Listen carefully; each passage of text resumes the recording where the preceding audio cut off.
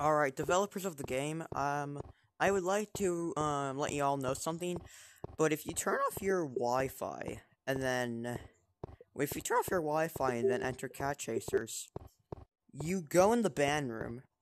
Now, I'm risking myself right now, because I don't know if this is bannable or anything, but you go in the ban room, and this is what it looks like. You can't escape the map or anything. You have these hands. Be nice, not naughty. You get no treats anymore because you've been a bozo. Be nice to kitties, cats, and get treats. But there's one thing I noticed in the band room that they don't have. They have parkour. It's a little mini parkour so they can stay entertained. I mean, that's pretty cool. But, there's a problem here. We legit have a problem. When you are in here, there's no, timer or anything that will let you know when you get a ban or anything like that.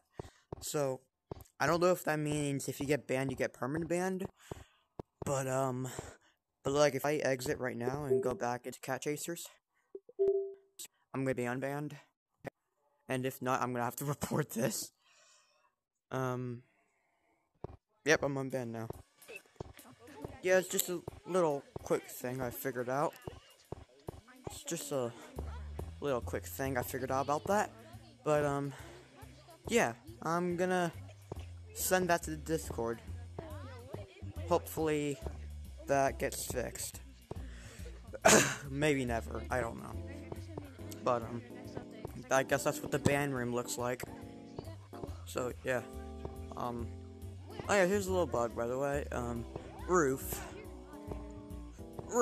up here is big glitchy. Or I'll see y'all in the next one. Goodbye.